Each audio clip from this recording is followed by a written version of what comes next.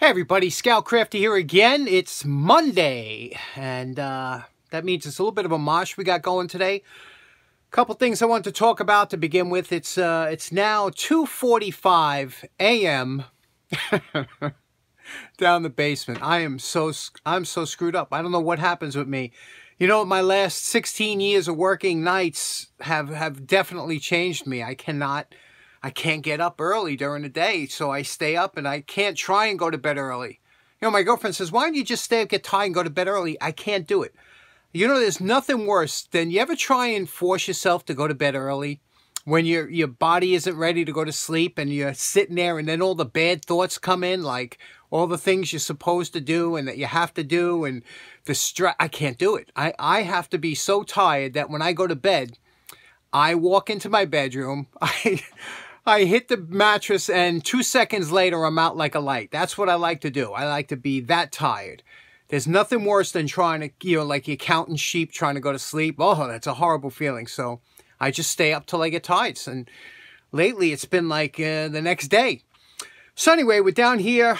I want to relax a little bit. And another nice thing is I can come down here. It's really quiet down here. And I know a lot of people say, what about your neighbors? I'm in the basement. My neighbors cannot hear any of my machines. However, the only machine I have down here that my neighbors could possibly hear is the pancake compressor. You ever see these things? If you don't have one of these, believe me, do not ever buy one of these cheap pancake compressors. They are the worst. They are so loud, and so they draw like 15 amps on startup every time. I mean, they're just horrible. There are so many better compressors out there. Do not get a pancake compressor, especially the cheap ones. So today, I was thinking about, you know, it's been a year ago.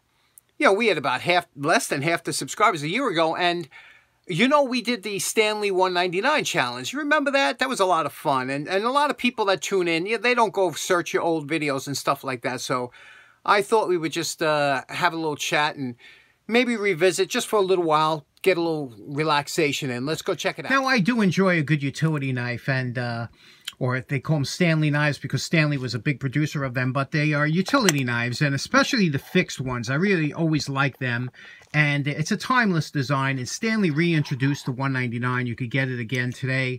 So a year ago today, we put out a challenge to buy one of these, customize it. You know, a lot of people, not only did they have a lot of fun, you can just Google, I mean, go on a YouTube search box and write in Stanley 199 challenge or Scoutcrafter 199 challenge, and you'll see, you know, a ton of these videos. And guys really had a great time doing their own knives and making their own, you know, restoring it and whatever. But this is a good way to get in the shop if you only have a short amount of time and you want to customize a tool, and you don't have to worry about screwing anything up because these are cheap. You know, a couple dollars, you can pick one up. But this came with a lot of tools, and I saw it like this. I said, you know, let's just clean this one up here. And the same thing with this one here. Look at this, you know. And these are, this is the $12.99. That's the $12.99. Cast iron, the cast iron ones. You'll see what I'm talking about when we get to it. So let's take these apart and work on these for a little bit. And you'll see what a lot of fun these things are.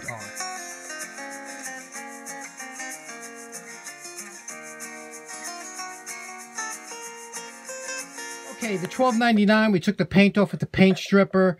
The rest of it will get off. Don't worry about the little bit. You always get that with the wire brush, but it's really easy to do with the paint stripper. It beats trying to get it off with the wire brush. Now, this is important. This is aluminum, okay? Using a steel wire brush on aluminum can lead to some problems, and I'll show you. There's a block of aluminum, and I'm going to show you on this surface here why you have to be very careful with the wire. The wire wheel comes in different, almost like grits. It's stiffness of the wire. This red one here from Harbor Freight is very stiff. The brass-colored one is less stiff. This is an earlier one from Harbor Freight. It was brass-colored. This one's quite a bit finer than the other two. So this is the one I use when I'm going to go on certain materials that I need to bend around and get into. However, when it comes to aluminum like this, you have to be very careful because it will tend to deform the aluminum. I'm going to show you on that block now. Okay, let's take a look here. You see what we did here? Now, take a good look at that surface. It looks almost like an orange peel, like a very rough. And the reason that is because the wire wheel tends to like melt the surface of the aluminum, and creates this weird surface. No matter how smooth it is to begin with, if you hit that wire brush, it's going to do this to that surface. So you have to be extremely careful when using a wire brush on aluminum.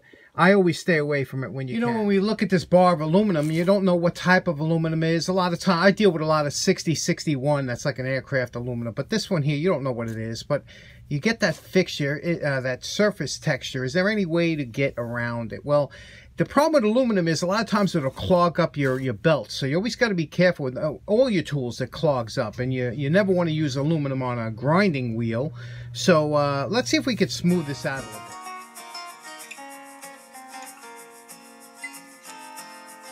Now you can see the coarse sanding disc, the surface at least, but you can also see how much aluminum particles get caught up and clogged up in the sanding disc itself. Okay, next we're going to use the a worn 100 disc. You can see what the reflection looks like there. Now we're going to switch to the fiber disc that goes onto the grinder. Okay, here's the reflection with the, you can see what we did with the fiber wheel. It's coming up nice and smooth to the touch.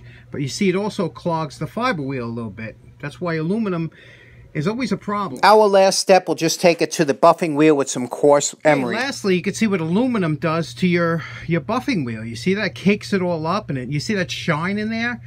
Now you're going to have to dress this wheel. You don't really want to use it again because you see it's all aluminum particles, and we'll dress that out. But look at the nice finish that we got here. Okay, look at that. Just from the top of this scrap bar. Isn't that nice? It's very rewarding, especially since aluminum, you know, but you still see micro scratches because we didn't go through all the belts. But look at that, that's pretty good, right? Okay, we took this over to the wire brush. You can see what a beautiful job it does. Now, you can see here there's a little gap in there in the middle. Now, that's the way these were cast. Now, sometimes I find you can remove some of that gap. Now, if you look here, only one of these halves is flat here. The other half has this protruding and this protruding, you see? So you can't take this, but if you take some sandpaper, put it on something flat, like a flat piece of glass, and rub it like this, a lot of times you can get these to fit a little bit better. But don't go crazy because, you know, you'll be chasing your tail trying to get this to fit right if they don't fit right from the beginning. But you see how nice this is, but you also see here the casting marks, right? It's just, that's horrible. But the dimpling in here I always like, but the casting marks here will come right out with the sand, the belt sander. Now, here we did on the fine wire brush. You could see here there's all nicks from, because it was a used knife.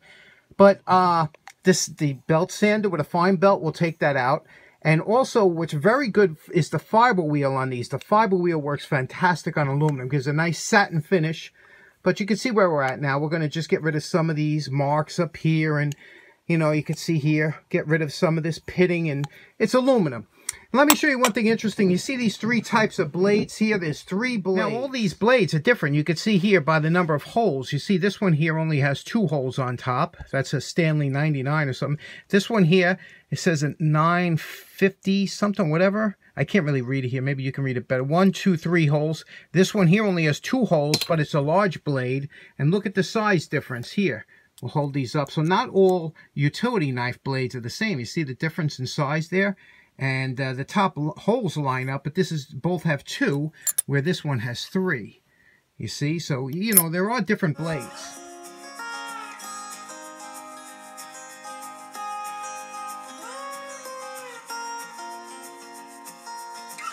You know, I always try and say and add a little bit of Scout Crafter red, you know, because I love that red and chrome. But I'm telling you, I tried to have this grow on me overnight. I've been looking at it, and it's just not growing on me. So I'm going to take it out.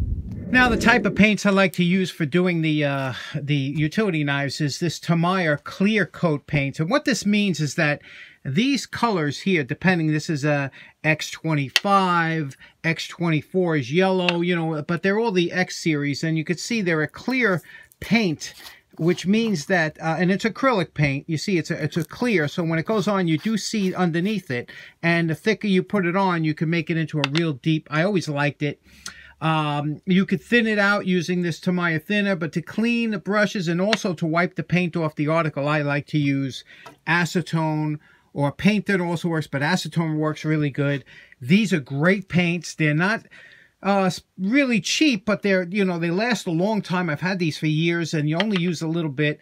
And like I said, they're acrylic, but they don't thin out with water. You need the thinner if you're going to thin it out. But I never had a chance to, you know, need to. I don't spray it. I just brush it.